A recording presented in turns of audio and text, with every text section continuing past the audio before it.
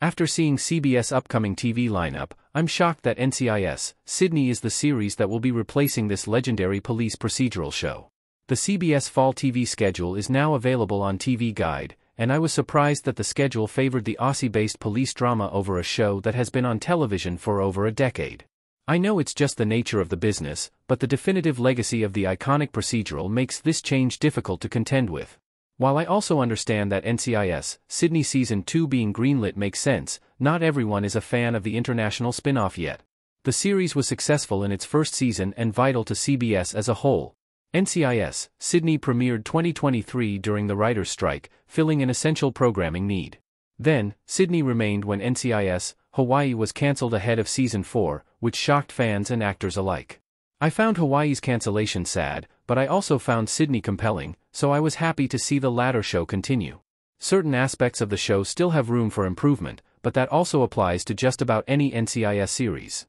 That said, I was astonished that CBS chose Sydney as the replacement for one of its biggest police procedurals in the fall TV lineup.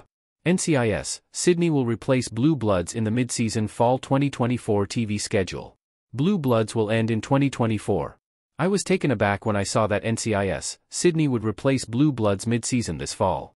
After a brief hiatus, the latter will return to air the final 4 episodes of Season 14. Blue Blood centers on Tom Selleck as the Reagan family patriarch and his family in New York City law enforcement.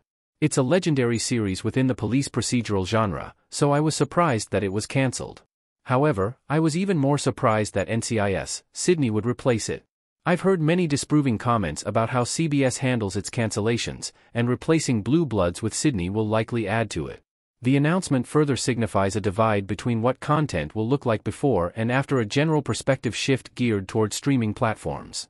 The decision mirrors NCIS breaking a 15-year spin-off tradition, greenlighting series like NCIS, Origins and NCIS, Tony and Ziva, which will break from all the traditions the franchise has established concerning how it crafts spin-off series.